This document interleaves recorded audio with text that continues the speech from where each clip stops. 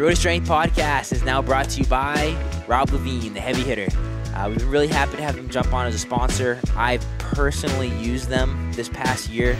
My wife was in a car accident, and they were able to help us along every step of the way through getting properly compensated, making sure we weren't getting taken advantage of by the car insurance companies, and helping through with medical payments. So if you've been in a car accident, it's definitely worthwhile. Just pick up the phone and see how they can help. All right, you ready? Let's do it. Let's let it rip. What's going on, guys? Dr. Matt here, host of the Rhode Strength Podcast. We got Paul Johnson back on for round 2. What's going on, Paul? Just legs are tired. That's really it. Fair enough. Maybe a little bit sore after running 3,000 miles? Just a little bit. When did you get back? We finished April 21st, and then I got back to Newport on 23rd. Okay. I think 23rd or 24th. 3 days to kind of celebrate in New York City? Oh, it's more like die in the hotel room on the bed and then get on a plane 2 days later. Nice. I saw some champagne being spilled, though, on the Instagram. Oh, yeah. I think they had like 40 bottles of champagne for the finish line. No way. No way were we going to use all that. Nice. Maybe one bottle would have been good enough. Yeah. Yeah, there was. I think it was that picture. It was a funny 2 picture. I think in that post. One was you and Rob. Yeah. Rob pouring champagne over each other's heads, and the next one I think was you guys crossing streams. Or maybe not crossing. Oh, we weren't crossing. No, sorry. we were opposite directions away from each other. Not on the same day. The 2 different days there. Yeah. New York, and then I want to say that was like the last night of Oklahoma. That was a beautiful picture. The sunset was best unreal. Picture I've ever been in my life. Yeah, that was a really good picture. I loved it. But okay, so let's get into it. So we got you just completed the Transcon. So last time we had you on, we were talking about the preparation, getting ready for it. I'm really excited to break down. And you're just on some other podcasts recently, but breaking down some of the highlights from the run, some of the lowlights from the run, kind of how you felt and how it's been coming. After you finish, how it's been doing, getting back into running and recovering. But just a quick recap for the people who didn't see the first episode. The Transcon is a 3,000-mile run from L.A. to New York.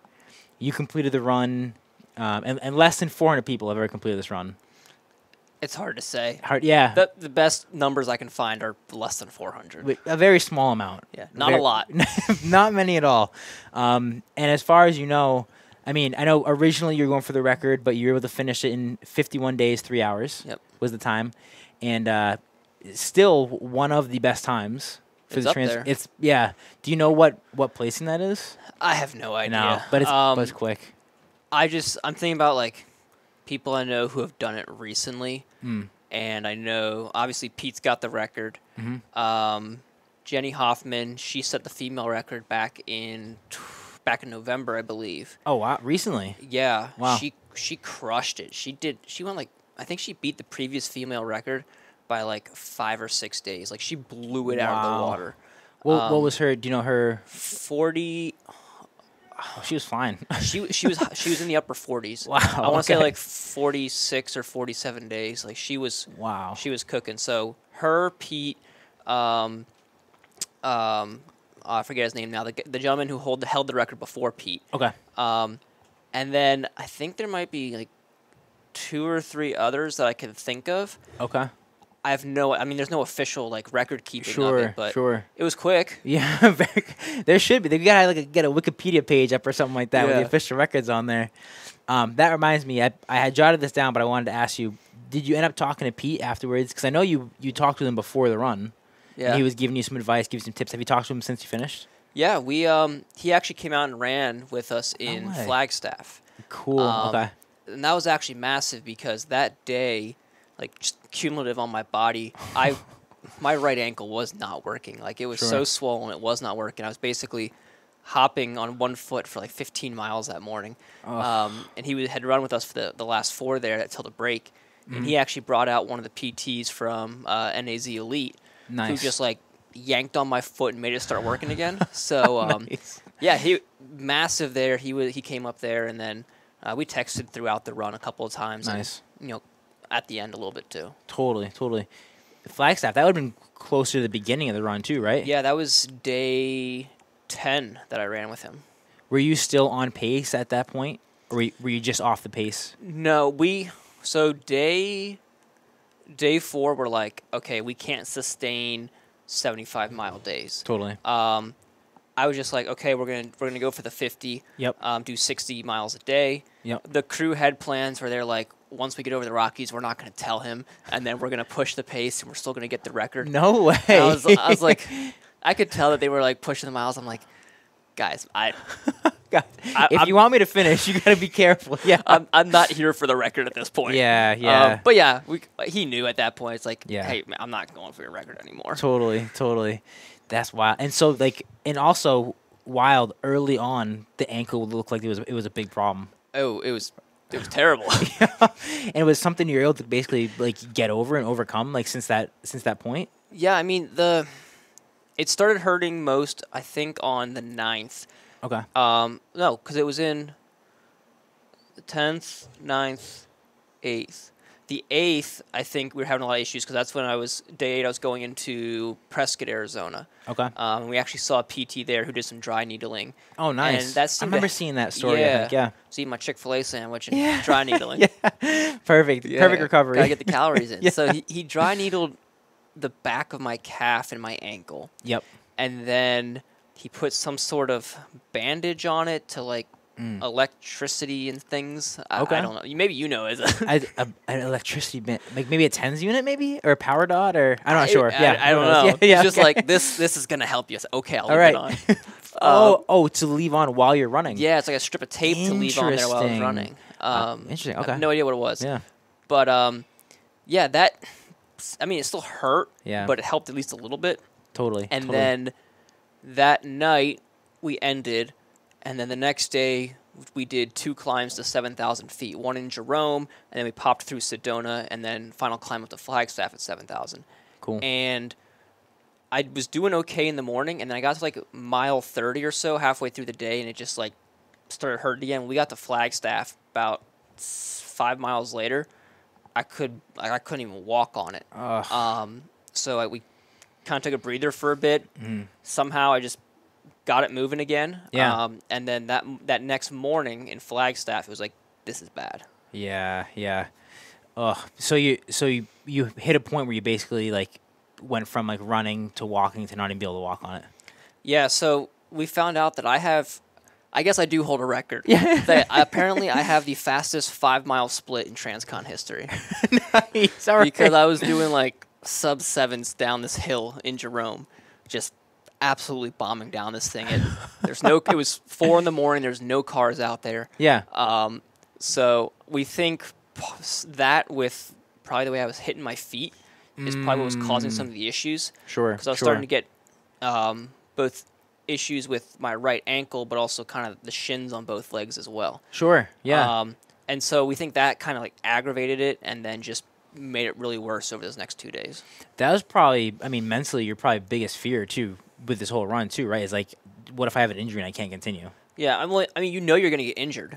It's just like, to what degree am I going to be injured? Can I continue to push through this or not? Yeah, I definitely remember that morning in Flagstaff where the sun was just starting to peak up. We're like 12 miles into that point, and I'm hopping around at like an 11:30 pace using just my left leg. Yeah. And it's like, what are we doing here? There's no way. Is every step painful at that point? Oh, yeah, it's beyond like that. Excruciating. You're like, I can't put my weight on this thing. So yeah, that having that guy come out and just yanked on my foot somehow and did some stuff, and manipulated I could just stand on it again, and was like, oh my god, I feel incredible. That was massive. That's huge. That's awesome. Was that around the same point where you're having issues with I know you had mentioned Achilles type stuff, or is that later on? The Achilles was later on in New Mexico. Okay, so not too much further after that. Next state over. Yeah, okay. And was that a similar thing? You were able to just kind of like work through it and then it went away? Yeah, it's kind of like what we said last time, where it's like, it's going to hurt.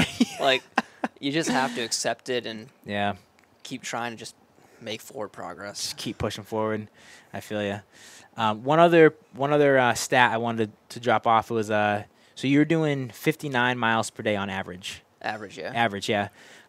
Which is a lot. That's still over over 2 marathons. Almost 2.5, not quite. Yeah, but. pretty close. So I've been telling people like, hey, like I'm getting Paul back on the podcast. Like, oh, cool. I'm like, yeah, he ran 59 miles a day. They're like, oh wow. I'm like, that's over 2 marathons a day. They're like, it's kind of hard for people when the numbers get that big. They don't know. They don't understand the scale of it. The scale is just like when you put it as 2 marathons a day, they're like, oh, I can't even run 1 marathon. It's like yeah, every day for 51 days. And every 3 day. hours. In 3 hours. Yeah, in 3 hours every day. Like, oh, that's pretty impressive. I'm like, yeah. So I have a couple of rapid fire questions for you too. And I'm curious to hear your answers on these. So first one I got, weirdest experience that happened during the whole Transcon. Weirdest, like bizarre, like a good story. It's got to be New Mexico because, oh God, I hate that state now. Really? Oh my gosh! Yes. I know It's a wasteland. I Oh. never want to go back. The other state you weren't a fan was Indiana, right? Oh yeah, that's a different story. That's a different story. All right. No, but weirdest thing, New Mexico. I had spent we had just crossed into New Mexico, so this was our second day in New Mexico, and we were stopped on the side of the road because this is one of the days where I only got like 30 miles. I was like sleepwalking the entire day along the side of the road. And the one point that we stopped at, we're just, there's tons of trash littered on the ground on the side of the road. And we're looking at it and we're like, oh, this is someone's driver's license, like all cut up. And we're like, that's weird. That's kind of weird, whatever. And then we're looking more and we find like credit cards for the same person, all cut up. And like all these different like driver's license, credit cards. Like a bunch of them. Like from the same person. Interesting. And then we're looking at the dirt, and like the dirt looks all disturbed, and we're like, oh no, oh, somebody was buried right here. Oh, no. Like they murdered somebody in this spot, like, and his body's in here. We're not coming back. Yikes! We're convinced. Wow. We're So they try to destroy the evidence of the identity of the person. I guess. I don't know. Or? Just like it looked like a crime scene. Like all his ID and his cards were all cut up, and just the dirt was like he either got kidnapped there or buried there. One of the two. Yikes! I feel like that's a very New Mexico thing to happen. Not that I know much about New Mexico, but it just seems like the vibe in New Mexico. Yeah, I mean there's not a single street sign that doesn't have 10 bullet holes in it. Really? Oh, yeah, they're just the Wild West. Just driving down the road, take a pot shot, and keep going. Jeez. What about Indiana? You said that Indiana wasn't the friendliest state. Those people suck. Really? When we were leaving Illinois and getting into Indiana, we were like 3 miles out. We're like, dang, these cars drive like jerks. Yeah. Like they're buzzing real close to you, trying to like run you off the road. So I started carrying my running pole with me. Yep. Without the rubber tips on it. So it was like the steel carbide tip. And if a car got close, I would like swing at it or jab at it, and they would go around you.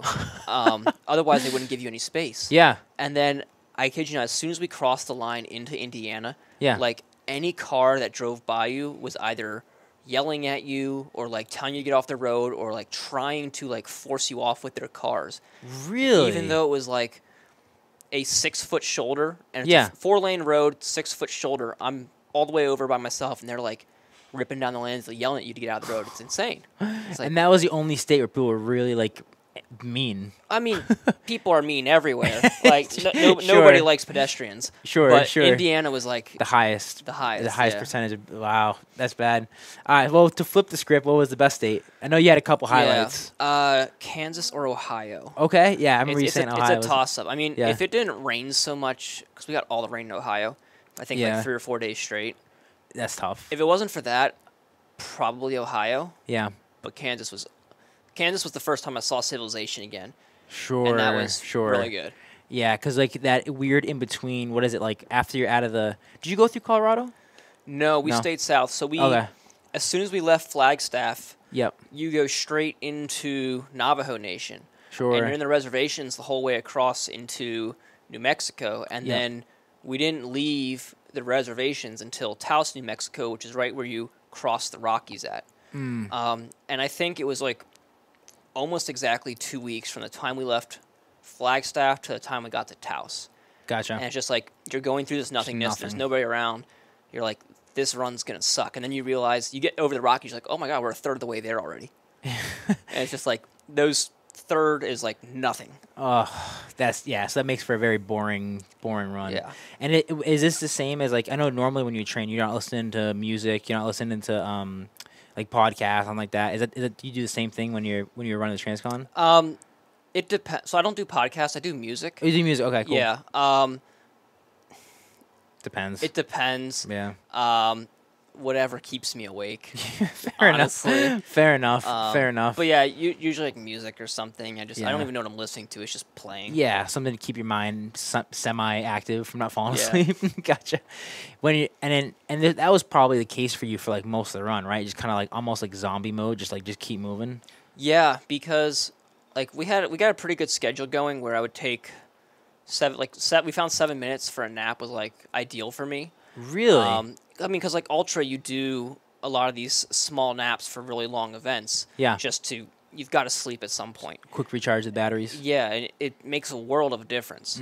And so I would do like 3 7-minute naps throughout the morning, and then a 20-minute nap at lunch. Okay. And that seemed to work pretty well for sustaining me. But yeah, you're just tired all the time. So you're almost probably in and out of that sleep state, like kind of groggy, just moving. Yeah. And how was the sleep during the night? Terrible. Jeez. We had 6 hours allocated to I could sleep if I was asleep. Okay. So at least on the back half, it was from 10:30 p.m. to 4:30 a.m. Sure. I probably averaged 4 to 5 hours a night. Okay. But it also was like waking up every 15, 30 minutes, and like my body was just in such shock that I would wake up. I'd be cold all night, but I'd wake up soaked in sweat every single morning. No way. So just like I'm like bathing in my sweat every night. Oh, that's tough. Almost like feverish. It was like having a fever. Yeah. Jeez. And then since you've come down and recovered, has that gone away? Yeah, I had it for the first night in New York, and then Sure. it kind of went away. Nice. So it was good. The body recovered pretty quick from that. Yeah. All right. So we got best state, worst state. How about best experience? And I think I know what this one is, but like best or a highlight experience that you had when you were there. Yeah, I mean New York is hard to top. Sure. Coming into the city, I feel like that's a gimme though. Yeah. Probably one of the schools that we ran by, and like I'm in the middle of nowhere. Yeah. Farm country. Yeah. And all of a sudden there's just a high school or middle school full of kids like all out on the road cheering. You're like, where did this come from? Like, who are these people? Why are they following us so closely? Yeah. Yeah. So those are pretty cool. That's all, and that's why I thought you might say, because there was a post you made talking about. There was one kid in particular that made a big impact on you. Shoot, I have it down here somewhere. Do you remember the name of her? There was Was it Scarlett? Scarlett. Yeah. Yeah. What happened with Scarlett? You have to watch the documentary to find out. Oh, okay. It's all right. Plug it in. Plug it. I can't give that one away. Documentary's coming soon. All right. Were people commenting like, what happened with Scarlett on the Instagram? There were a couple. Yeah. And I was yeah. like, you're gonna have to wait and see. You have to wait till the fall. Love it. So the documentary still in progress right now. Yep. I mean, obviously all the running stuff has been all filmed, the post production, everything's getting taken care of. So, but still get the last final things to take care of. And in the fall, it's coming out. it is. We don't have a date yet. But Okay, yeah, sometime in the fall. fall. And is it going to be? Do you have any idea? Like, is it a YouTube production or is it? It's a full length documentary. No way. Yeah, I think right now we're looking at about 90 minutes. Sweet. So it's gonna be good. It's gonna be juicy. Let's go. That's exciting. Potential like film festival type thing. Or? I'm not gonna say no. All right, we'll see what happens. We're looking into a couple things. That's awesome. All right, we gotta wait and see for Scarlett. Or on the edge of our seats for that one. Was that one of a highlight though? An experience? I wouldn't necessarily call it a highlight, but Okay. it was like an impactful experience. Totally. Yeah. Cool. I like it. Good. Not giving away too much. I like That's it. I got another rapid fire question for you. Favorite thing, and the flip side of this will come in a second. But favorite thing that you ate and drank. Two separate questions. Favorite thing that you ate during the whole trip. Favorite thing that you drank during the whole trip. Or your go-to maybe. Gushers and fruit rolls were like the lifesavers on the back half. We switched to those. Yeah, anytime I got Gushers, like you could ask the crew, like my face would just light up when I see them holding Gushers to give me. I was like, yes. Drink, jeez. Water? Water, I guess. Like, you get to a point where it's just like, I don't want anything besides water. Yeah. 'Cause it's just like... Were you doing a lot of, like, Gatorade or, like, electrolyte drinks, too? Or? We do a lot of Tailwind, which is like Okay. Yeah. I've heard of that. caloric drink with electrolytes. We did an electrolyte-specific drink. Didn't really have any calories to it. And then caffeine and... Yeah. A lot of caffeine? Basically, like, pre-workout mix in. Yeah, we're doing about... Not crazy, but probably like 300 to 400 milligrams a day. Oh, that's not bad at all. It's really not. Yeah. Considering, it's like, what, 3-4 cups of coffee? What's your normal? I probably do about 150 a day at home. Okay, so higher than what you normally... Yeah. So your normal is very low. I literally... Which is great. It's good, yeah. I just do my pre-workout in the morning before I go do gym or run, and that's really it. And when you're on the trip, what were you like? Was it a pre-workout or? It was a pre-workout, yeah. So I would they'd wake me up. I'd eat like my overnight oats, and then I'd slam that back during the probably in the first 15 minutes while I'm trying to get my legs to start working again. Totally. What brand was it? Can you say? It's Kino Body. Okay. Kino Body Octane, I think is what it's called. Is it more made for like endurance type? No, it's really? Made for get your pump on and go to the gym type of thing. Nice. But so it gets you fired up. It gets you fired up. It's like I've been using it for a couple of years now. It's just like I don't really have a crash with it. Yeah. And it's just kind of like you're used to it. Your body takes it well. So probably not best to switch something up right before you do a transcon. Exactly. So we're like, this works. It's not coffee. I don't like coffee. So like, this is my source of caffeine. Love it. That's great. And then the flip side of that was, what was your least favorite thing to eat and to drink? I'm not gonna say who. Okay. But one of the crew members put my chocolate recovery protein drink into my vanilla milkshake. Oh no! Because they thought it would be a good idea, and it was about 5 in the morning. I'm drinking my milkshake left over from the day before, and then I give it back to them. They come back out with it. Yeah. And I go to take a sip, and I'm just like, I literally just spit it out. I was like, what is this? This is disgusting. Yeah. They're like, what did you do to my milkshake?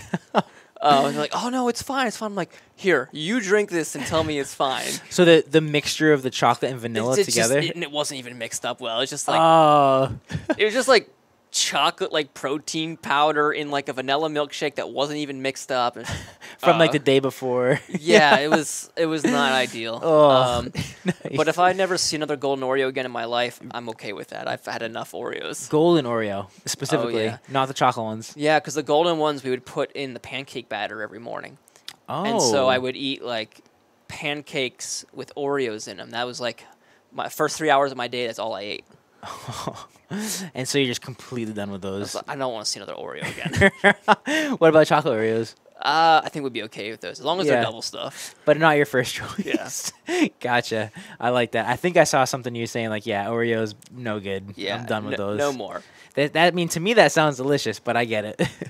And then another rapid fire. We got, what was it like? So we'll get to the finish in a second. But so your first week back, what was it like? I know you said that you recovered for the couple days like in the hotel room in New York, but how were those first few few days to a week back once you got back like into Newport, like back into I guess your normal routine? Yeah. I mean, New York was just kind of sleep all day type of thing. Yeah. So I spent we finished on Sunday afternoon, so I spent Monday in New York, and then I flew out Sunday evening.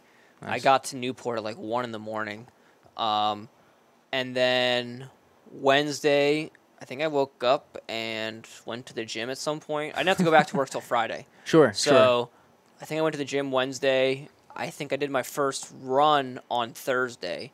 And that was interesting because I'm just so used to like the ultra shuffle where it's just real like efficient foot strides and like you don't really pick your feet up much. It's literally almost like you're shuffling. Yeah. Which you can still move pretty fast with. People found they really underestimated me on that shuffle. They're like, "Oh my god, you move so fast!" Right. When people were jumping in and running with you. Yeah, because they see videos of me shuffling. They're like, "Oh, this guy's not like he's hurt." Oh, we can run with him. Yeah. Like, I'm cooking with that thing. Yeah. But no, I tried to go to my first run with the group on Thursday, and I was I'm like the run and chug. Was that your first run back? That was my first run back. Was the run chug, and I felt like a baby giraffe. Like I couldn't. I go to step and like my foot wants to slide, but like I'm trying to pick it up, and it's just. It's like when you go to take a step, but there's no step there, and your foot just like smacks into the ground. Sure. In like the dark or something. Yeah. That's what every like step felt like. No, you like retrain yourself how to run. Yeah. So it took probably about a week until my body like refigured it out. We're good now, but yeah. and then went back to work on Friday, and that's about it. Nice, I love it. Good to go. Remy, how many weeks ago did you finish now? Oh, geez, I don't even know. Finished on the 21st. Today's the 13th. Yep. It's 3 weeks. 3 weeks ago. Do your legs still feel sore from finishing? Do you still feel like you have a fully? No, you feel pretty recovered now. Yeah, I feel fine now. Yeah. How's the toes looking? Oh, dogs are looking good. Are they? No, I mean they didn't. No. I went and got a pedicure because my feet were hurting so much. Where did you go? I don't know, somewhere on the island. Oh no man, idea. that poor lady. I had to give her a pretty good tip. I was like, I'm just gonna apologize in advance. These would be the worst feet you've ever seen. Yeah, I was like, she's like, oh no, I've seen everything. I'm like, okay. What did she say? She's like, they're not the worst I've seen. I was like, really? Yeah. Jeez. I mean, all things considered, for what I put my feet through, yeah, they look immaculate. Sure. Okay. I mean, yeah, I lost 2 toenails, blisters and calluses everywhere. I didn't blister except for the first like 2 or 3 days. Okay. And the rest are all calluses, but they're just all so painful because they're so thick. Sure. And then I had a couple corns on the front pad underneath my foot. Gotcha. So really, it was out of necessity of I need her to grind these things down so they don't hurt as much. Yeah. But that's really it. Was it painful when she ground them down? It's more. I got ticklish feet. Oh yeah. I was like, I couldn't hold still. just not a fun experience. Yeah. Oh man. So I want to talk a little bit about the fundraising a little bit. So you ran for Team Red, White, and Blue, Team RWB, fundraising for veterans and specifically mental health. And I know, and I guess talk a little bit about how I know that was always the plan for the race, but it really became like a big part of the plan, especially as you're like, hey, listen, like the the record. We get it. We're not for doing that anymore. Let's really just push the fundraising from here on out. You did also get some hate though from people during that time. All the hate. People were super upset. They still are. Really? Oh yeah. Really. And I remember like looking through them. I'm following you during your journey. I'm like, people are coming at him right now. And you know what else was really? And I want to address the haters because I'm curious because I think you always do an excellent job of addressing them, in kind of a hilarious way. But one, how did you manage to do that while you were kind of in this like extremely fatigued state? Did you have somebody helping you on social media with doing that stuff? And then I forget the follow-up for that question, but let's start with that. Yeah. So Brady was doing my social media for me. Nice. But that was just a matter of he would just edit stuff and like get it posted for me. Nice. But like any of the comments or the clapbacks, like that was all just because they would like tell me all these things that are happening, and then I would read through some stuff at like lunch or before bed. Yeah. And just like whatever, I just clap back at people. Did it kind of feel you like fire you up a little bit? Oh yeah, definitely. Because it's like, I am never upset that somebody is hating on me on social media. Yeah. Because I can tell. All it does is just pushes it to more people. Yeah. Because they keep engaging with the post. So it's like, you're it's like, okay. free publicity. Yeah. And so as I'm sure we know, I will purposely do things just to get people riled up on social media. Perfectly normal things. As far as like the running community goes, like people just get really upset about it. I found that I love the people in the ultra running community. Yeah. But I have found that there's a lot of massive egos in it. Sure. As well. Sure. And it's just like, who cares, guys? Like, who cares? Come on, yeah. But yeah, I mean, when we were still doing like pushing the record for like those first 4 days, it was like I had no time to do. I could barely even breathe. Sure. Just like I'm so focused on trying to run, and then after that point, it was like, okay, like what are we doing? Like, we can push for this record, but we're missing the mark on the whole reason that we said we're out here. Yeah. And I think that whole attitude shift was pretty big Yeah. for us, because then, we're able to put our energy into the social media and the fundraising, which is why a lot of people, initially have been a part of this journey for so long. Yeah. And I remember on day 11, because we had left Flagstaff, we had started our first full day in the reservations. I posted a video kind of like addressing everybody who was upset about the record and basically saying, hey, you can be upset, but like from the beginning, I've told every sponsor, I've told every news station, like, the record's cool, but I don't care about the record. We're here for the fundraising and everything else. I mean, look at the van. Yeah, look at the van. It's like, well, case in point, it's like, look, Yeah. the van is decked out RWB. Like, this is why Yeah. we're doing it. Yeah, well, they had some comments on that. But, yeah, and it's like, we made that post, and I think, like, one of the most liked comments on there is, finally Paul is putting out his normal content. And that was like, when we read that, we're like, oh my God, they're right. Like, we haven't been, like, people follow an individual on social media because they enjoy the community or the content they're putting out. But when we went into the TransCon, I had to, like, relinquish a lot of those duties over to the team. Yeah. Right? They're still putting out good stuff, but it's just, it's not me necessarily. Right. And being able to not have to put so much energy into the run and be able to put more into, like, who I am within social media, or just being myself in general. Yeah. I think that resonated really well with people, and it's like it kind of like refocused us on, like, okay, like, we're behind on like, we need to get the fundraising done. Yeah. And that was kind of like the big push, I think, that got us back on that track. I thought it was, and I think it's a great point. I thought it was really interesting that one of the big thing the haters said when you were like, hey, like, we're not going for the record anymore. We're just going to focus on the fundraising and, like, getting this thing done in, like, 50 days or whatever. Yeah. And people are like, oh, he's pivoting. He's like, wait, what? Like, he's been saying from the start, the huge purpose of this whole thing is the fundraising, is the mental health, and people just lost their mind. Yeah, I always just tell them, go look at the reel posted on my, it's pinned to the top. I posted it the second week of January. It literally says, we don't care about the record.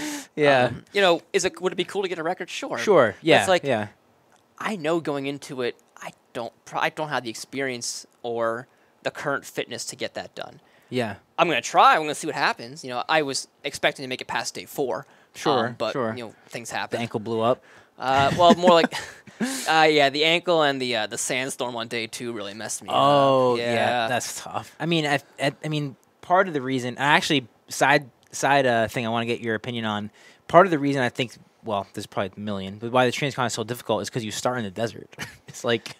Yeah, well, I mean, you can start on the East Coast. Sure. But then you are ending in the and that I think about how I felt in, like, Ohio, Pennsylvania. Yeah. I'm like, I would not want to be in Arizona right now. Yeah. That would not be good. After that much fatigue. Yeah. I was just talking to someone actually today about having you come in, and he's like, ask him how he thinks about the guy who just did Africa.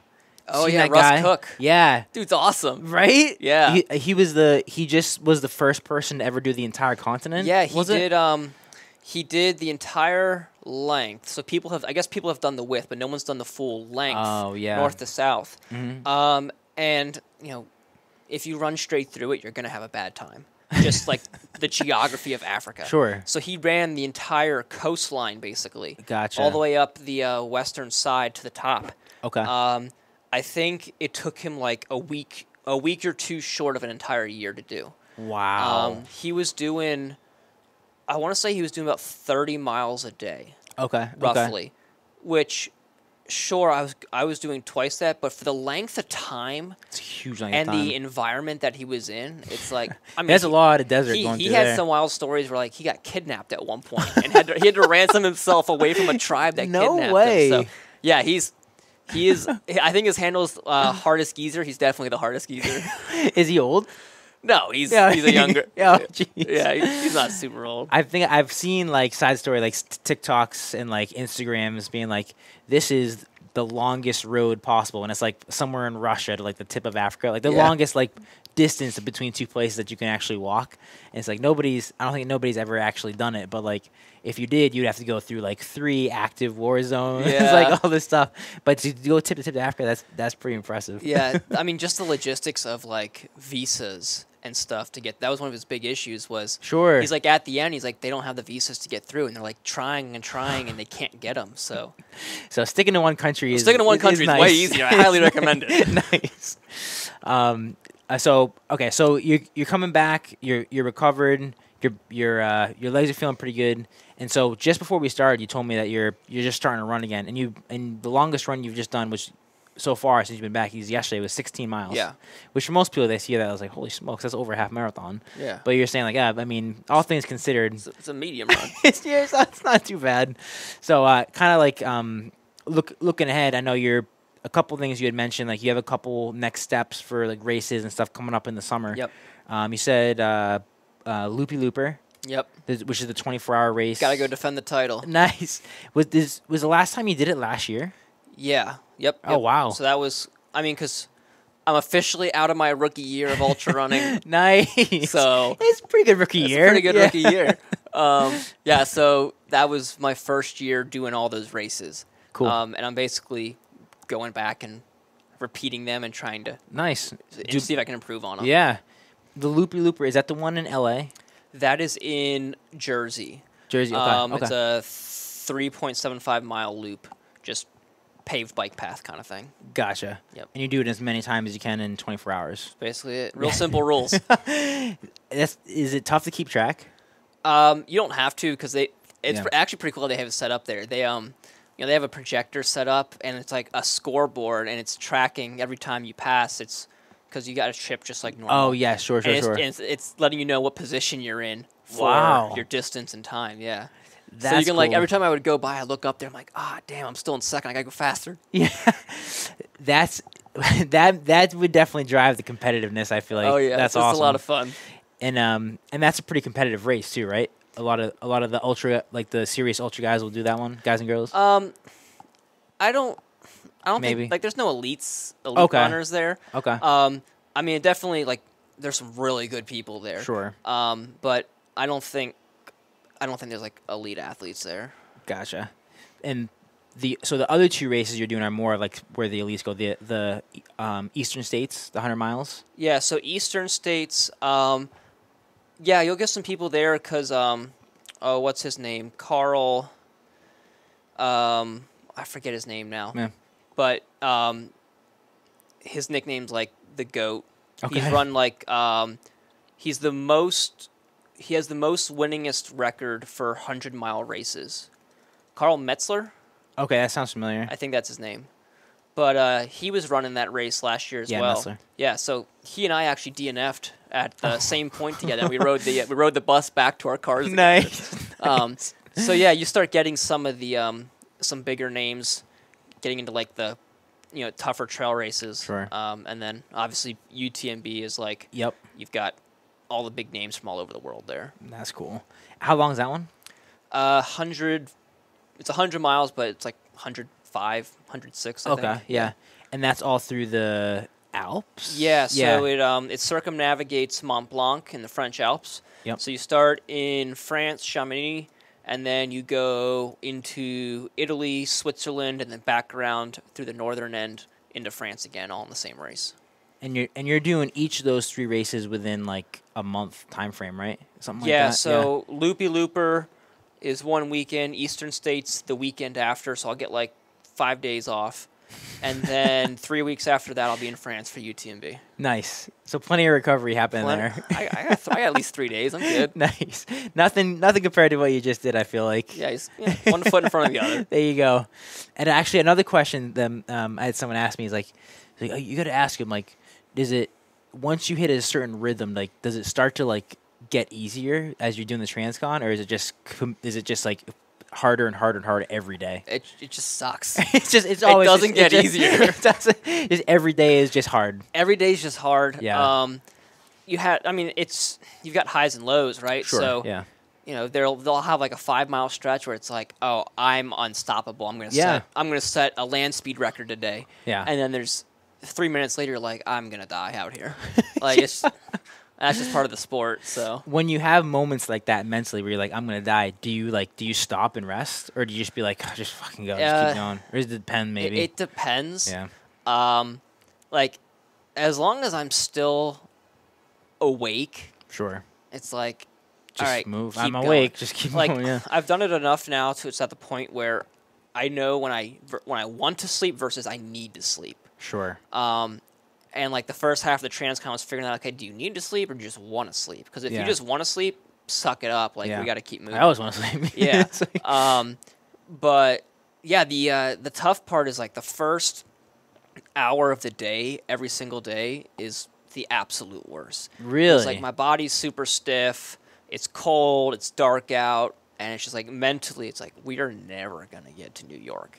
Yeah. And then the sun comes. I get a nap. The sun comes up. I get some caffeine, and we're fine. And then you're good to go. Yeah. Yeah, because he was asking, like, I wonder if, like, you know, because sometimes, like, you're in a run, like, this, I mean, I don't know how much this would translate. Sounds like it doesn't. But you're in a run, like, the first few miles are really tough. Then all of a sudden you, like, hit this rhythm, and you're like, oh, I'm feeling great. I can keep going. But it sounds like it's just hard. Yeah, I mean, like, you do hit a point where, like, the body has finally started to adapt to, like, the load you're putting on it. Sure.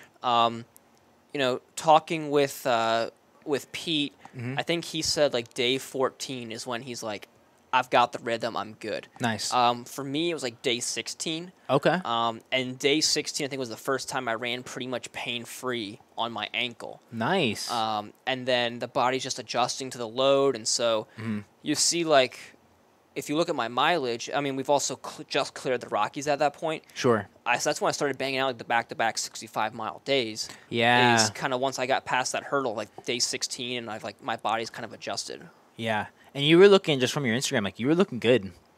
Like those runs. There's definitely some runs where you weren't looking so hot, but during that time you were looking good. There's some where it's like, like, oh, he's just barely getting along there. Yeah. Just barely scraping by, but still moving forward. That's all you can ask for. And I know we talked about this a little bit last time, so we don't have to dive into too much detail with it. But you had one of the big things you mentioned, like right when you finished, like, hey, I got all this like admiration, all this congratulations, but I feel like it's misplaced because my crew did so much like to help me when I was on this race, and not only the crew but the people that jumped out and ran with you during the state. So I guess give a brief mention on like what the daily routine was like and how like the crew kind of like helped you, because you had somebody cooking. They did everything. Yeah, literally everything. They literally did everything. Yeah. Yeah, like they would wake me up at 4:45 in the morning. They already have breakfast made. Like they've been up for like 15 minutes already. Yep. They're like force feeding me. They're babysitting me to make sure I don't fall back asleep while I'm eating breakfast, and like I'm actually getting dressed. Yeah. And then they get me over to the spot. They wake me back up again on like my little nap while we're driving to the start, and then they just kick me out the door and like they just. They're feeding me. They're like whoever's in the RV that morning is like doing laundry, doing grocery shopping. It's like, all right, here's Paul's laundry for the past 4 days. Like, go wash it. So yeah, like literally everything except like the running and eating my food. Sure. Like they did everything. That's unreal. So it's like they've done so many things I didn't even know they did, because it's just like I have no idea what's going on. Part of the reason we're doing this podcast today is because when I messaged you, I went down to run Newport and I got a new pair of running shoes for myself because I'm training for that triathlon, and I'm like, yeah, like, have you seen Paul back in here? He's like, oh yeah, we ran with him, like we run in Charlie, this and that. He's been here a bunch of times.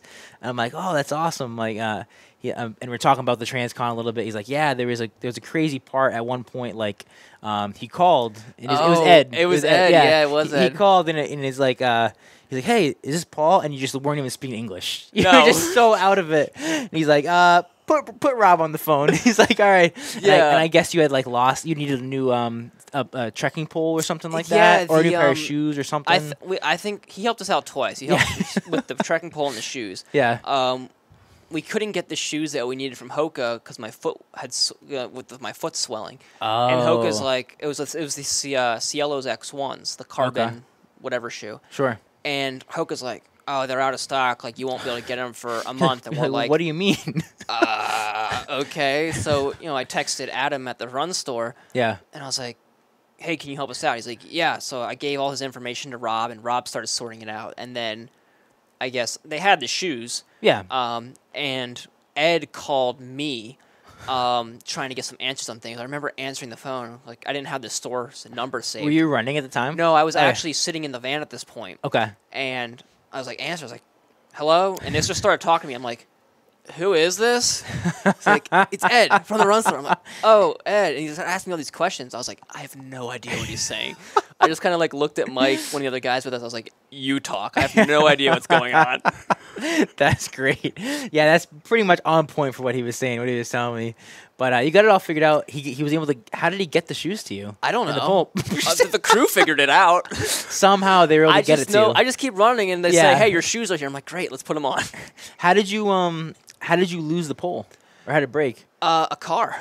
Oh, I can remember you saying that. Yeah, okay, yeah. So those poles, I lost. How many poles did I lose? I broke 3 poles. Really? So I brought 2 sets with me, right? Because I'm like, I'll have a spare set in case I break one.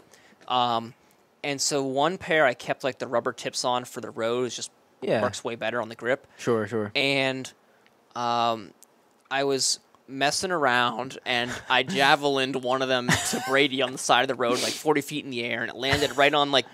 It snapped it. Sure. It snapped like the release mechanism, so it couldn't like clip into my gloves. And I was like, that's probably not covered under the warranty. I was like, all right, user error on my part. So I was like, it's all right, it's that's okay. why we have spares. I got a spare pole. It's not a big deal.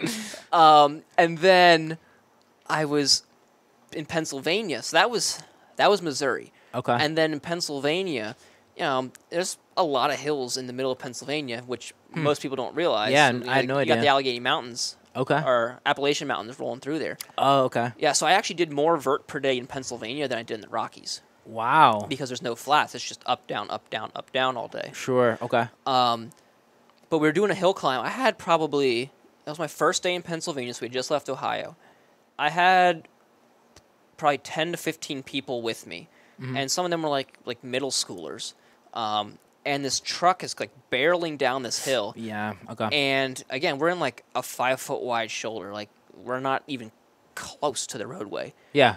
And like, you're watching them and you can tell when they're gonna come over. Yeah. It was like texting or something, and the car like swerved like all the way over the white line into our lane. And usually, like, if a car is coming near me, I can see them coming. I'll like wiggle my pole and just like get their attention, and they're like, "Oh shit, this guy's gonna hit me with his pole. I should probably move." And what does the wiggle look like? Are you like? No, it's just like, I don't know. I'm just like standing there, and it's just like I stick it out to the side, and I'm just like lapping up like a. I should probably not get hit by that pole. Yeah, it's like your car is gonna run into this thing. And, right. It works great on like winding like mountain roads. Sure. When people are like not expecting a pedestrian there.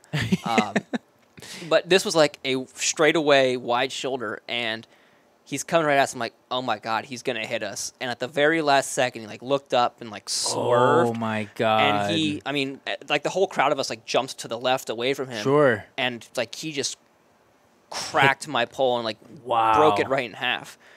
Did he stop? Oh no, they never stop. He's like, oh shit, they're I gotta get out of here. Yeah. Because if he did stop, he was going to have a hole through his windshield. And how many people were with you at the time? Like 10 to 15. So we would have been fighting 10 to 15 people. Yeah, well, I had a lot of witnesses that said I had to defend myself. Yeah. It'd be another burial. Not only in Mexico, you get one in Pennsylvania too. Yeah. Yikes. But yeah, so it cracked my pole in half. I'm like, well, good thing I have a spare. And then my spare, the next day, I punched a car in the side view mirror because it was turning right. I was coming up another hill and it was turning right off a cross street. Yeah. And they never stopped and they never looked right as I'm like walking up the hill. Yeah. And I had to like step sideways to avoid getting run over. And just, sure. Somehow his mirror hit my fist, which my pole was in, so it cracked like the mechanism again. I was like, dude, I have no spare poles. Like this. They're all out of stock on Amazon. So the Lakey. Yeah, Lucky. Lucky. Yeah. Those are the same ones I have. I feel like those are hard to break. They are. I've never broken a car at 60 miles an hour. Turns out. Yeah, I guess. Enough force. I guess that'll do it. Switching gears slightly, there's a picture that you had posted immediately after your run, which I thought was pretty fascinating. And a lot of people did too. There's a lot of comments on it. Your before and after pictures. Your weight before and after. You only lost 3 pounds. By the finish. By the finish. Okay. Okay. Yeah, so I was down 13 pounds in the middle of the run. Wow. I went in at 175. I was down to like 160, 162. Okay. And then we were able to get my weight back up to like 172 at the end. So it was like not too bad by the end. How did you just ate more? Eat a lot more. Jeez, you're like, wow, a lot more donuts. Too much. need more calories. Were donuts are the often eaten food item there? If we were to buy a Dunkin' Donuts, I would get a dozen glazed donuts, Nice. and I would probably eat all of them within 4 hours. Nice. And then, you know those like mini powdered donuts at the grocery store that come in like those white bags? Yeah. So I would eat 3 of those bags of donuts a day as part of like one of my main fuel sources. Nice. So it's calories. That's a pretty hefty bag. Yeah, it's a lot of donuts. And you can also get those pretty easily at gas stations and stuff. Yeah, they were super easy to find. So. Yeah, that's nice. How much water were you drinking each day? Did you measure it out, or just chugging water? Always drinking. Yeah, yeah, I'm sure that's a losing battle. Yeah. It's a constant losing battle. You mentioned this too. You went through. I don't know if you actually told the number or counted them, but you went through a significant amount of shoes. 22. It was 22. 22. Which, I mean, I'm trying to do mental math there. 3,000 miles divided by 22. It's only like it averages like 160 a pair. Okay. But like each pair, for example, I'm actually releasing a YouTube video tonight that explains all this. Cool. All right. So you can go and watch it. But real quick is, with the amount of time that I'm spending wearing one pair of shoes, like the foam's getting pretty compressed on it. Yeah. Because it's not really getting a break to relax. Right. And like right. kind of expand back out. And then also with the foot shuffling, I'm like scraping my treads a lot. Right. So I wear through the bottom of the shoes on the heels a lot quicker. Yep. And also I just lose a lot of that cushion a lot sooner as well. So, Sure. I mean, we were really switching out probably around 2 to 250 miles on each pair. Like as soon as I felt any sort of like pain starting in the legs, we got rid of the shoes and we brought a new pair in. And it helped. And it helped. Yeah. Absolutely. Luckily I had the ability to do that because we had so many shoes. Right. And it definitely, I think, was one of the reasons I was able to keep pushing out the massive volume of miles. But the other part is like the foot swelling. So my normal size is a 10.5. Sure. But by day 3, it's an 11.5, and it's like, I did terrible planning on how much. I was like, I don't know how much my foot's gonna swell. I was like, sure, give me 8 pairs of a 10.5 and 3 of an 11, and we'll go from there. Yeah. It's like day 3. I'm still in my first pair of 10.5s, and the rest are now too small. It's like, oh no. Gosh. So, you cut out the toes, you make it work. Jeez. Oh yeah. Nice. Oh yeah. Use surgery. Yeah. And then things like my trail shoes, I wore them like twice. Right? They have like 50 miles on them. Because you just didn't need them. I didn't need them. Yeah. My Gore-Tex like waterproof shoes. Yeah. I had 3 pairs, like a 10.5 and then 2 11s. Yeah. And the 10.5's worn out, and the 11s both have like 100 miles on them. So it's just how it's kind of spread out. Totally. And so you have, I mean, the shoes that you have worn, are those pretty much toast? Like, would you ever wear any of those again? Are you gonna like donate them or? Yeah, well, I'm gonna donate them or do something with them. Yeah. Somebody can use them, right? Sure. I personally would never run in them again. Fair. Yeah. But other people, like, it could be a perfectly fine shoe for somebody else. It's perfectly. Yeah. It's a perfectly good shoe. If you're running 5Ks or just doing little runs here and there, probably fine. Yeah. If you're just looking for a shoe to run in, it's a shoe that you could run in. Yeah. But it's just the foam's a bit too compressed for what you need to do with it. Yeah. Essentially. It's for the purpose that I use them. Yeah. They don't work anymore. Fair. And how are you overall? I think this might be a sponsor, so I'm sure the answer is very good. But you're overall happy with the Hoka? Yeah, they I mean, they don't pay me anything, so okay. I can say whatever I want. All right, nice. No, they just gave me the shoes. Yeah. Yeah, I'm pretty happy with them. Because that's your normal shoe you wear too, right? That's the. I'm starting to look at other shoes because like going into the Transcon, it's like I don't want to change anything. Yeah. Right. Yeah. It's like this is the shoe I practiced in over the summer. Like I just want to keep it. But now I'm like starting to explore some other shoes and nice. like other brands and see kind of like what's out there. There's other shoes out there. Like Hoka's not the only thing. right. And Hey, it got you across. It got me across, right? But I would say the only thing I didn't like is the laces on the Cielo X1s. Okay. It's like, it reminds me of like a wiry ribbon on a Christmas present. And I'm just like, it doesn't tie well. It doesn't stay tight. I was like, this is a terrible shoelace. I don't know why they put this thing on there. Last thing you want to do is just retie your shoes when Yeah, when you're running. I was just like, that was my biggest gripe was that. Yikes. There is I don't know if it's I forget what distance it is, but I think all of the marathon world records have been done in this one specific shoe. I think it's a Nike shoe. A lot of them were done in, I think it's like the Alpha Fly. Yes. Or something, and all the different variations of that. Yeah. The last female record, I think, in Berlin was set in a shoe by Adidas. Oh, interesting. Yeah, it's like the world's most expensive shoe they only wear. Like, it's designed to only be worn for one race, and then it's no good. Way. Because, like, the construction and everything, that it's just not durable. And how much is it? It's an expensive shoe, you said? I think it's like $400 or $500. So if you're looking to go win a marathon, you buy that shoe or something like that. If you are world record eligible, right. Which, for a marathon, no way am I even close to that. Sure. Only 1% of people who run marathons are. And if you wore that for the Transcon, it would last like a few hours. It would last probably 3 hours. Yeah, and then you're like, all right, this is done. It would be a waste of money. Hey, if they're sponsored, why not? If they're gonna give me, in that case, 1,000 shoes, 100 of those, maybe we can make it work. Nice. I have a bunch of more questions for you. Another one, back to the haters. I gotta talk about the haters. One thing I guess that you had mentioned people were asking over and over again was they wanted the Garmin file. Oh yeah. It was almost like, I'm like, you're seeing the Strava, you're seeing the Instagram, you're seeing him in all these places. Like, how do you not believe that he's doing this run? And it's like almost like to me it's like the same thing as people who like deny the moon landing. Yeah. I'm like, you have all this evidence. What do you need an extra Garmin? But there's people who are doubting. It's really simple.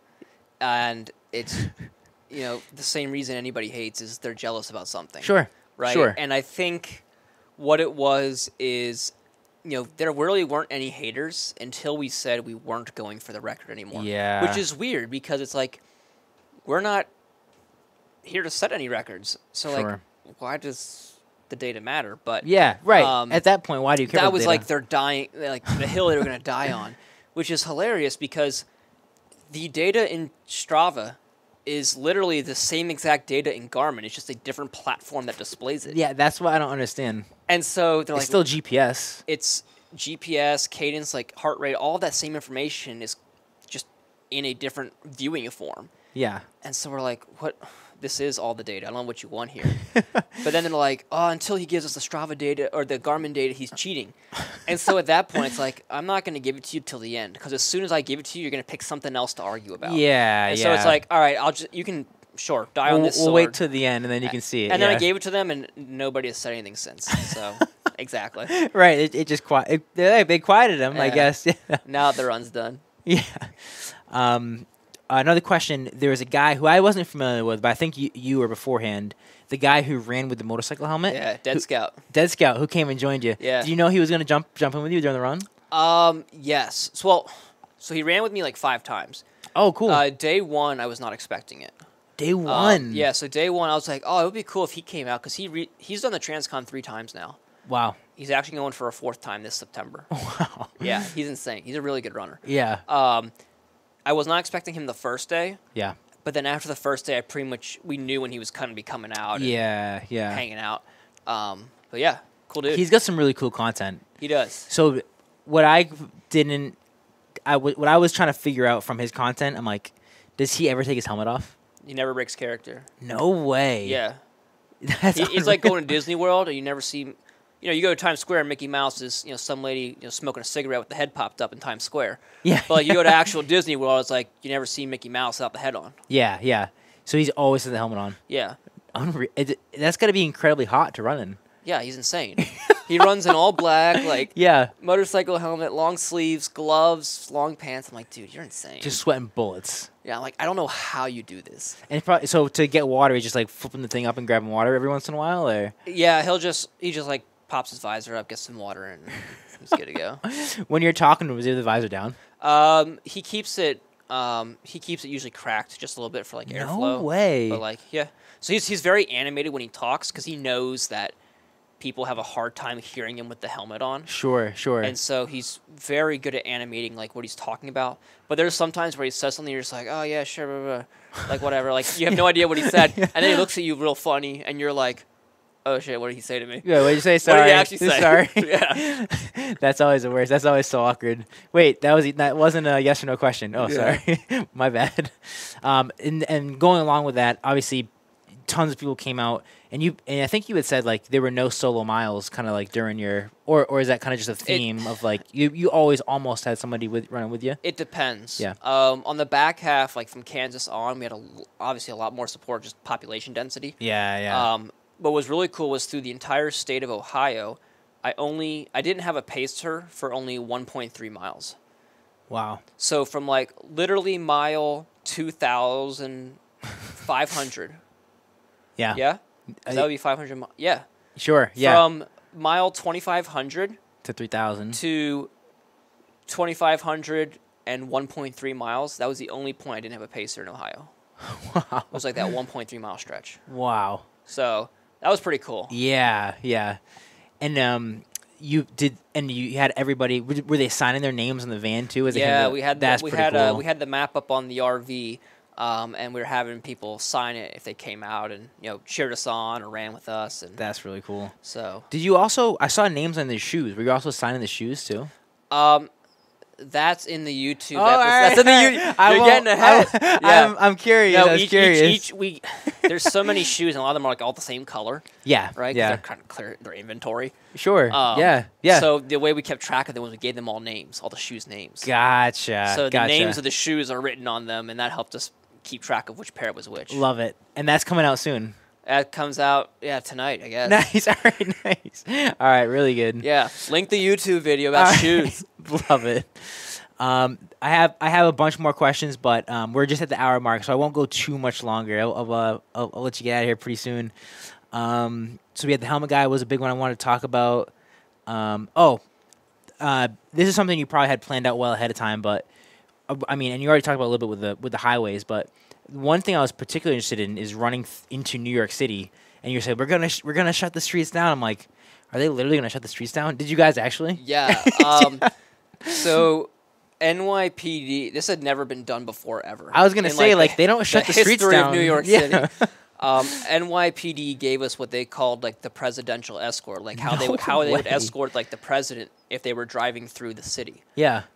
So they had a helicopter up. Wow. They had a couple cruisers, and then they had like 12 motorcycles. I didn't know this. They have mopeds, NYPD mopeds too. It turns out that's pretty cool. I couldn't take seriously. Yeah. Right. Yeah, they had these motorcycles and mopeds, and from when we crossed the George Washington Bridge, we did not see a single car. Wow. Like they shut down the traffic both ways, completely shut down the street all the way into the 8 miles from there into Times Square. Wow. Like you run for 8 miles. For 8 miles. So that's like, what's well over an hour? 2 hours maybe, or hour and a half. Yeah. A little under an hour and a half. Yeah. So that probably caused some congestion downtown. Oh, yeah. I'm sure the New Yorkers were a little pissed off about that. Well, it's like it was pretty insane because I describe it as like you're running the New York City Marathon. Sure. Yeah. But you're at the front, which I'm never gonna do. Sure. Because they're just these motorcycles just ripping down the sides and shutting off these side streets so cars can't come in. Yeah. And they keep jumping ahead of you, and then we probably had 700 to 1,000 people running with us. Like it was wow. I don't know for sure. I'm just making numbers up because I can't see behind me that well. A ton of people. But it's just like you look back, I can't see the end of the sea of people behind me. Wow. And as we get closer, it's just there are people lining the streets the entire way because they're obviously we're making all this noise and all this traffic. People are like, what's going on? So that was super cool. That's what a way to finish. Yeah, I mean the taxpayers. I spent all their money on the police, but sorry. And so I'm obviously like you're doing the running, so you're probably not thinking about that. But is that something your crew was like, hey, we got to figure this out? Like, how do we get the traffic like organized as we're running? Like, how do we get the logistics down on this. Yeah, I mean, we were just gonna run in. Yeah, yeah. I mean, that's what you do. Yeah.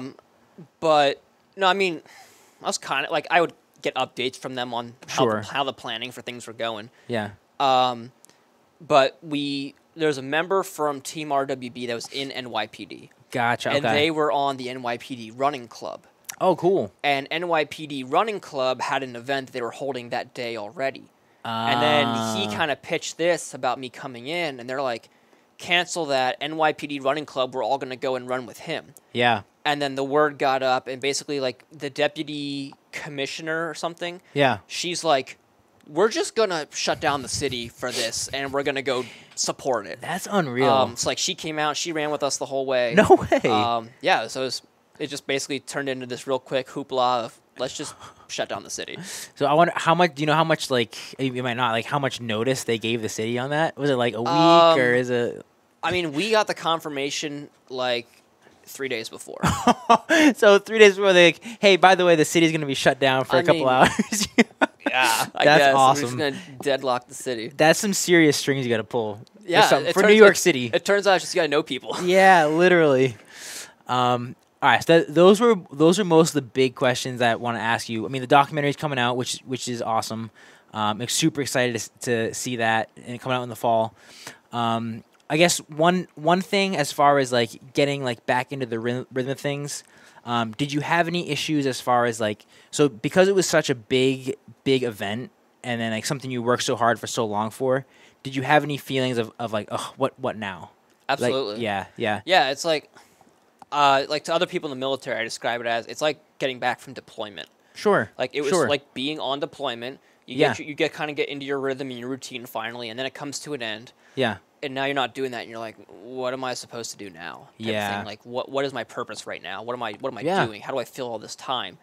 And so that's definitely been a struggle. It's like I sit at home and I'm like, well, I don't have to spend 8 hours running 40 miles today for practice. So like, what do I do with all that free time? Right. It's like I don't know what to do with. I spent if you count the 2 months of the run plus the 5 months before that, Right. I spent more than half a year doing nothing but eat, sleep, work, run, Yeah. and repeat. So now I'm like, Yeah. I have so much time. I don't know what to do with it. Including all the preparation for training for that. Like Yeah. that was like the big goal for what did you say? Was it about a year?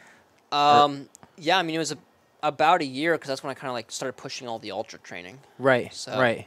So now, how have you found? Like, obviously, it sounds like it's been an issue that's been on your mind. Is like, how have you find like the ability to like kind of like pivot or like get through that, or is it just kind of like, all right, what's next? It's just like I got to keep myself busy. Yeah, So yeah. I started doing the YouTube stuff. I'm like, Nice, oh, that'll yeah, like do some long form stuff here. Trying to I'm like, I need to start running more because for me, I'm only doing 40 miles a week right now, which for Right. for most people, it's like that's pretty significant. Sure. But yeah. the shift for me, where it's like, okay, before this, I would do like 100 miles a week, no problem, and just like for fun. Yeah. It's like, okay, I got to start getting back into that. Like, start kind of keeping these pieces in my life to keep me busy. Totally. And you have those events coming up with the races down the summer, so you're almost in like a little bit of like a deload like position where you're Right. like not doing super high mileage, but that'll probably start to ramp up a little bit as you're getting ready for those Yeah, events. and we're adding a little bit each week and just kind of bringing it back up. Do you think you're gonna do a lot of like content type stuff to get prep for those events coming up? I think so. I Cool. think one of the we found a little bit of success with the YouTube series on the Transcon, and Yeah. that was more kind of entertainment based. I mean, it's all Sure. entertainment based Yeah, at some yeah. point, but Different I think style. Yeah, Yeah. I think what we're going to try to do now is push a little bit more content in terms of like, how do I prepare for these things, or like, it's such a drawn out event. It's like, okay, how much can I really show in like a 10-minute video? Sure. But then for each of these races, like, well, what's the build up for the race like? Trying to be able to get the crew to come film for the, usually I just film with my phone and that's about it. Yeah. But to be able to like capture like an actual like race is like completely different in that 24-hour window than you have over a 60-day. Sure. Yeah, that's some of the stuff that we're looking into. Yeah, I feel like that's potentially. I mean, I don't follow the ultra community as closely as you do, or maybe other people do, but I feel like that potentially could be an untapped market of like following some of these races, like you said, like the loopy looper. Yeah. like getting some like video publicity, like stuff behind some Yeah, of that because stuff. I mean, like I'm a prime example. The ultra Yeah. community is growing very fast. Sure. In the past like 3 years, Mhm. you know, like I said, a year ago I was not in it, and now here I am. I've done all these races. I've run a transcon. Like, Yeah. it has a mass. It's growing very, very quickly, and I think a lot of people got into running in general after COVID. Yeah. Yeah. Like you saw that massive uptick, and I think about like my influencer friends on social media. Most of them are all like marathon based, right? Yes. And they're all like Yep. putting out all this marathon content and or weightlifting or Yep. bodybuilding and stuff. Like I think of somebody like Nick Bear. Nick Bear. Right? Yeah. Yeah. He does a phenomenal job like doing his build up phases and everything else. And he's done ultras before. Yeah. Right. But he's really like, running shorter. Yeah. He's running your typical distances and like Yep. in bodybuilding and weightlifting. Yeah. Yeah. And I think that there definitely is like that market that you were saying to Totally. expose that ultra world even more and get more people involved with it that way. Because even now, I mean, people have been doing ultras for a while, obviously. Yeah. But like even now, I'll tell someone like, oh, like like talk about an ultra marathon. They're like, what does that mean? I'm like, well, it's longer than 26.2. 26.3. Yeah, it's like anything longer than 26.2. I'm like, oh, interesting. Like that's like people do that. I'm like, yeah. I've never have, but well, actually, my first step after a marathon maybe There you counts. go. No, but Don't stop the watch till after that last right, step. right. But yeah, so definitely a market that's untapped or potentially has a lot more room to grow, Yeah. which is really cool. So I'll be looking forward to watching more of your content down the road. Yeah. All right, so last couple things that'll leave you off with. I mean, you talked about this a little bit already, but anything, just kind of like a recap, like anything in store for the future as far as like I know you have the races coming up, you have the documentary coming up. Yeah, I mean that's the big thing right now. The races I've done them all already, so Yeah. it's really going back and trying to beat my previous best. Try to finish Eastern States this time since I DNF'd last time. Fair. Gotta have small goals, right? Yeah. And then doc coming out the fall. I think that's gonna be pretty massive with everything that we're trying to do with it. That's cool. And then that really finishes out the year. Oh, I gotta redo my Boston run. My Boston. Oh, yeah. Because I haven't finished that yet. Yeah. Third time's the charm, I guess. Are you in how much longer are you in Newport for? Are you here for a while? I'm here till January or February. Okay, so you got a got, little under a year. A little less than a year. Yeah. And then I guess I won't really be here anymore, but I'm planning on, there's a 6-day race. The same place I do the loopy looper at is a 6-day on a track race. So it's just a quarter-mile loop for 6 days straight on a track. Where is that? It's in New Jersey, right outside of Philly. What's wrong with New Jersey? I don't know. But, they just announced that, like... Is that a new race? Yeah, I think they did it back in the 80s. Okay. And they haven't done it since, and they're like, we're bringing it back. I think there's I'm sure, have you read the David Goggins book? Yeah. I think he mentions a race similar to that, right? Yeah, that's like a 1 mile. It's a 1 mile 24-hour loop. So Okay. it's like the same style as the loopy looper. Okay. But it's a 1 mile loop versus like 3 or 4 mile loop. Gotcha. Yeah. So even more reps. yeah. So this would be like a quarter-mile track, like at a football field for 6 days straight, Yeah. and like you switch directions every day or something just to change it up. Okay, they allow that? Yeah. Well, they have like designated times where they're like, all right, everybody switch directions. Oh, gotcha. So you're not just like running on one IT band the entire time, exactly. essentially? Yeah. That's smart, yeah. Like every 4 hours or something, they switch directions. That's good. And then last question. So last time, so I have kind of a double question, I guess. Last question. Last time I left you with your favorite quote. And if it's the same, that's fine. The last time you said, do you remember what you said last time? It's supposed to hurt. Does it It's stay still the the same? same. Yeah. All right, nice. Oh, yeah. So my double question, because I figured that was going to be the case, was not so much like a quote question, but what, and I think you've probably answered this a couple times, maybe a different podcast, but still curious to hear your answer. What motivates you during, running in general, but Yeah. also especially during the Transcon when you have those days when you wake up and you're like, fuck this, I don't want to do this. Yeah, it's for me, and I think I kind of like discovered this during UTMB last year, Sure. where I was just getting the shit kicked out of me by not being able to eat, and I was not having a good time. Sure. And as I kind of thought about it, it's like, I've kind of gotten to the point where, there's a lot of people who are following and watching on social media. Yeah. And for me, it's like all these people are invested in, what's going on. And I feel like if I stop or I quit or something like that, it's like I've let those people down. Sure. Right? Because sure. they're just as entertained and invested in as well. Yeah. And so I think that was definitely one of the driving things. Like I think about running past one of the schools that we ran past, and like literally in elementary school, they're on like one side of a chain link fence, and there's 150 of them running alongside me on this chain link fence in Illinois. That's cool. And it's like, damn, if I don't make it to the finish, they're going to be sad. Yeah. Right? Yeah. And it's like, so I think that bit of not wanting to let people down is like part of that driving factor. Totally. I like that a lot. Yeah. It's a community thing. Yeah, exactly. I like it. Really cool. Awesome. Well, we're hour 15 in. Another awesome podcast. Yeah, thank you, man. Another great time talking to you, and I'm really excited for the documentary to come out. It's gonna be good. Cool. All right, Rhode Strength. We are signing off. Sweet, man. Thank you. Yeah. It's good stuff. You gotta save your video now.